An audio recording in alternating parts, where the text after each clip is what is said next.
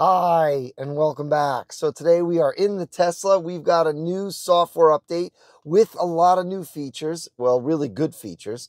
And this is software update 2023.38.6. A lot of good features. Before I get started, I just want to say thanks to everyone for watching. Thanks for subscribing. And if you haven't yet and you like this, please consider clicking that subscribe button. So let's turn the camera around. We'll get right into the update and go over the features.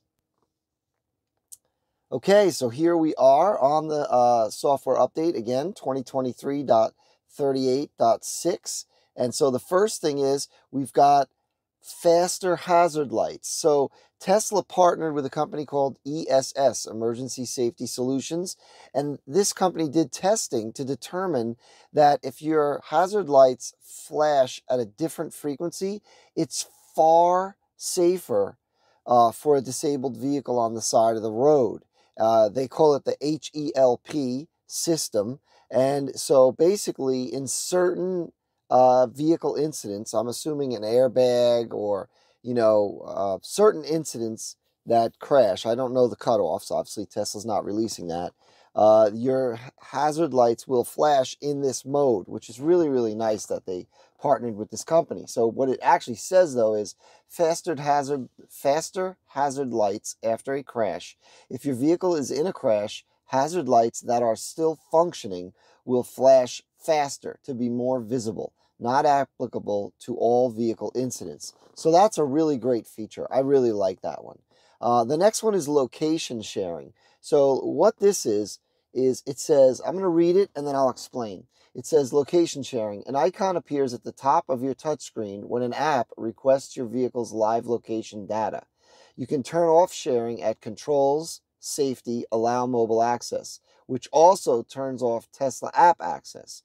When this setting is on, your vehicle communicates directly with the Tesla app and other apps, but Tesla does not track your location. Basically, what this means is if you have third-party apps that can track your location by tapping, you will get this. If someone does that, you'll see this icon on the top of your screen.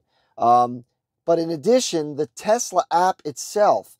So my wife and I both have Teslas, and occasionally we'll check on each other. We don't care about this feature, but let's say she's, driving somewhere, and I go into the app and check her location by hitting location on her car. She will see this icon on her screen and know that I'm checking her location. She'll know that I'm looking up, checking up on her. So you can turn it off, but if you turn it off, then you can't. Your app doesn't connect to the vehicle, which means you can't use your phone as a key. So there's no like sub option just to turn off the notification. You have to completely turn off app access, which then makes your phone no longer a key to connect to your vehicle. So it's a nice feature that you'll know if someone's checking on you, but if you just don't want to be bothered with it in a family of Teslas, there's not a way to just shut it off without disabling your phone as a key. So that's what that one is. Whether it's good or bad, that's up to you. And then Windows during an update. This is a nice feature. It says, during a vehicle software update, the windows may adjust minimally so that doors can open and close more easily.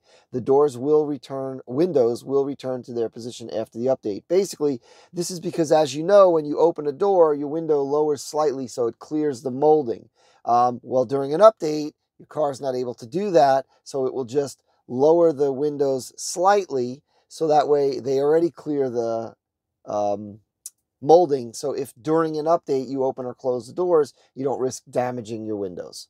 So those are the updates: the windows, the location sharing, and the faster hazard lights after a crash, which I think is a great feature. And then also they've added some minor fixes and improvements. So yeah, overall, I think this is a really great update. I like the features. I think it's fantastic. I think Tesla's doing a lot of good things for us. I love the safety feature. That's awesome, because I was just reading an article of how many people are killed when their vehicle is disabled and they're on the side of the road and people just don't realize it and hit their disabled vehicle. So this is a really, really, really great safety feature. So thanks again for watching. Thanks for subscribing. If you haven't yet, please consider clicking that subscribe button, and we'll see you next time.